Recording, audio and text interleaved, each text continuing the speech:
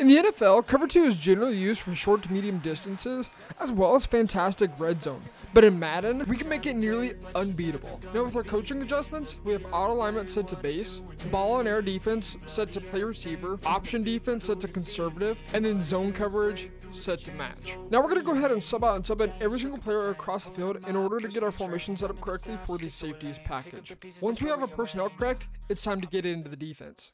Now this is a popular out combination you're going to see every bunch player use. Corner streak combo to beat the zone drops and beat everything in the game. Now this is the defense we're going to be running. We're going to have an outside quarter from the outside corner on the right side of the field, bunch side. That outside quarter is going to go ahead and match the corner out regardless of the streak route beautifully. Now we are also going to go ahead and man up the slot corner to the outside receiver that's going to be running a streak route, so we don't have to worry about any kind of seam streaks. The linebacker is also going to take away the flats from the tight end, leaving us responsible for the middle of the field. Now as we snap the ball, you're going to see how this defense works out. Us as a user, we work back in the middle of the field, outside quarter brackets off the corner out, and there's nothing open.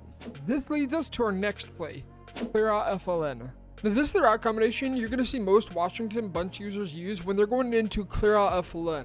If you can stop this, you can win games. This is the defense we're going to be using to stop this particular route combination.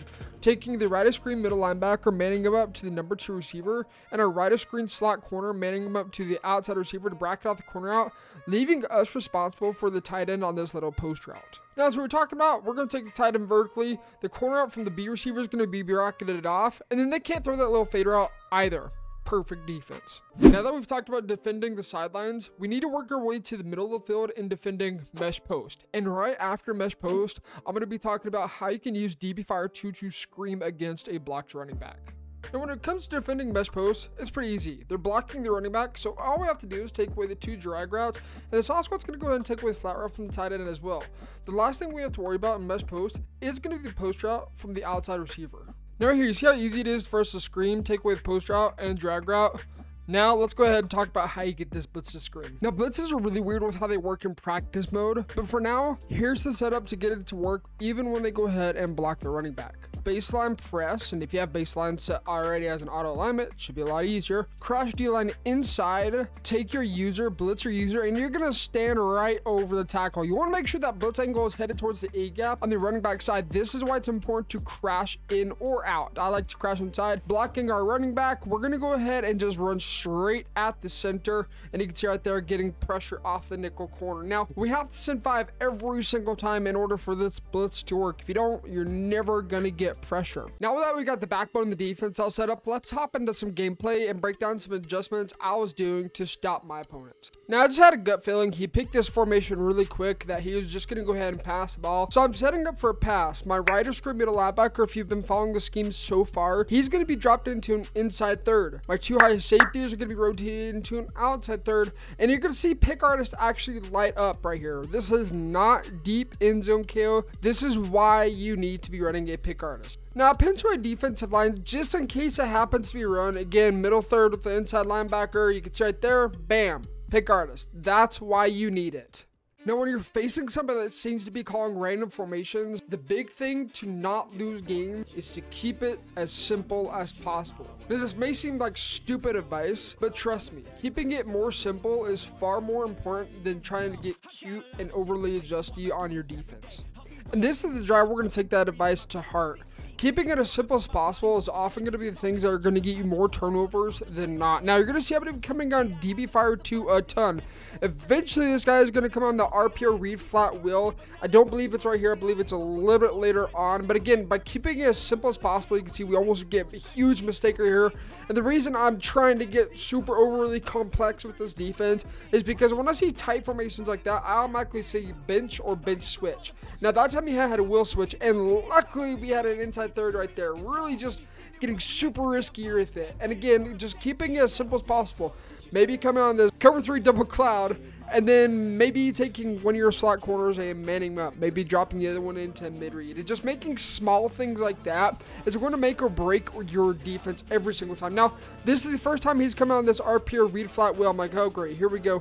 We're going to have to start adjusting for that. And again, we don't want to get super cute with it. Now, he will eventually start taking the left of screen tight end and motioning him over. And when he does that, I believe it's the A tight end that he sends on his streak with his running back on a wheel route. Now, in this situation, I'm just looking for any corner out. You can see right there, there's that little high-low read on the sideline. Again, a street corner combo. We've always seen this multiple times. Should be nothing new. But again, we try to keep it as simple as possible. If he wants to come on this RPO flat read wheel, then we're going to go ahead and make some simple adjustments on the back. And again, we're sticking to our cover 3 as much as possible. If I see that motion like that, I'm going to go ahead and I'm going to prepare myself. I'm manning up A to A and taking away that streak route. You can see right there, as we were talking about that streak route, I'm going to go ahead and take it away. And then we actually have a backed off clap flat. If you're not using these backed off clap flats, they're so much better in taking away short side corner outs than if you were to leave them pressed. So I back that clap flat off, take away the deep stuff, and in turn, I'm going to give up the short stuff. But again, it's important to stick to your plan. Don't change it just because they're having a good drive, because eventually they're going to go ahead and make a mistake.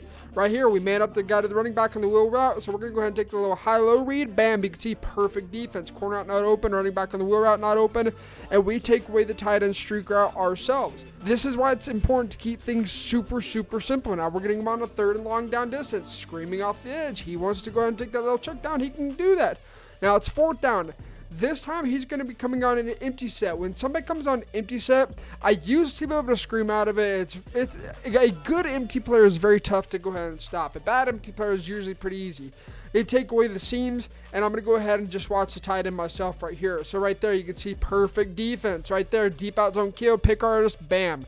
Easy bag. Keep it simple, extremely important. Now, you're going to want to kill me when I say this, but again, keep it as simple as possible as the bread and money go-to maker. Now, this is the first Stevie Wonder read he's made, throwing into double coverage. Guess what? We will be better at the user. We will try to undercut that next time he comes on this little spread set.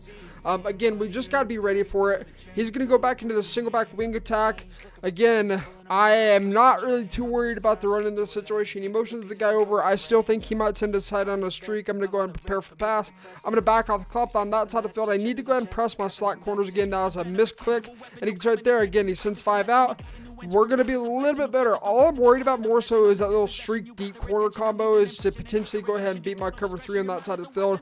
That's the thing I'm worried about. I see the little drag wheel, so we go ahead and carry the drag wheel ourselves. Again, going to this little 2x2 spread set, we're going to go ahead and just keep it simple. Cover 3 again and again and again. He wants to go ahead and send 5 out. We're just, you can see the user is right there, but we're just overcompensating for the corner out just a little bit too much. So I'm confident we're going to go ahead and get a pick on this guy. Again, you've just got to keep your defense simple. If you see somebody is struggling, this is a struggle right here.